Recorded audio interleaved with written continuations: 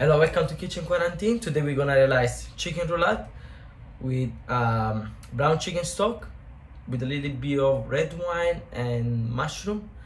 Same mushroom we're gonna use as well as a garnish. We're just gonna saute and deglaze with like a marinade oil with garlic and thyme.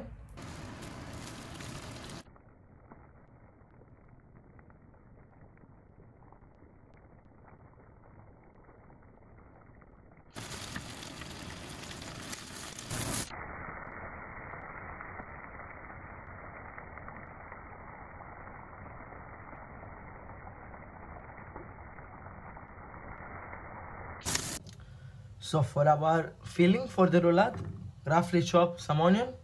They're gonna use wet down in the same pan where I saute the mushrooms, so they're gonna keep all the same flavor. I'm gonna add the bacon and cook down. I don't want color, but I want them cooked through and get nice and sweet.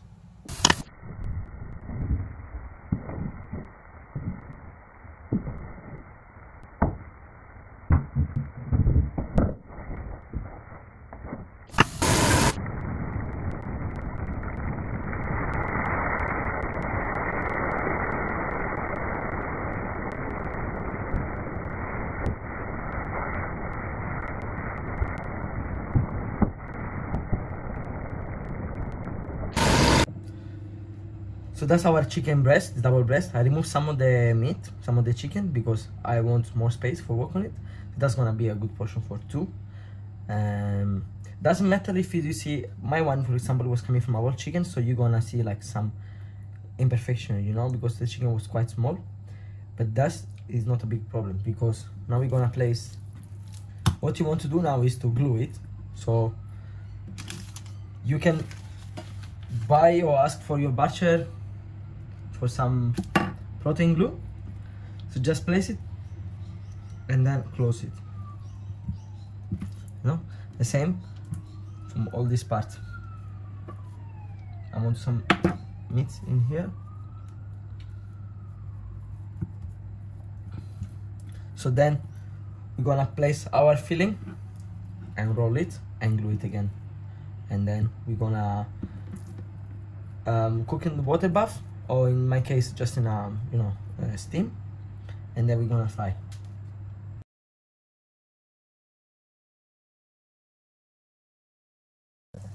So now our stuffing is ready.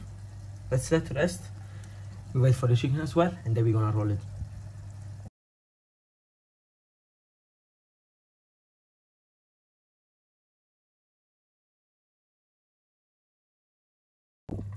Meanwhile, we're gonna start working to our chicken, our roulade. So I placed this in the cling film already. This is nice and large. You glue all together. We put a little bit of the filling, because I want more there.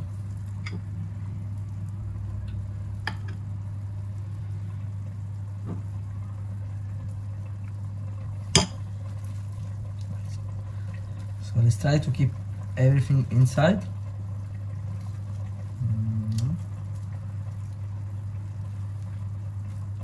If your chicken is bigger, you have more skin, will become even better, you know. Don't waste this skin, keep it everything. It's gonna help to seal the meat, seal the chicken. Yeah. And now we can start to roll it.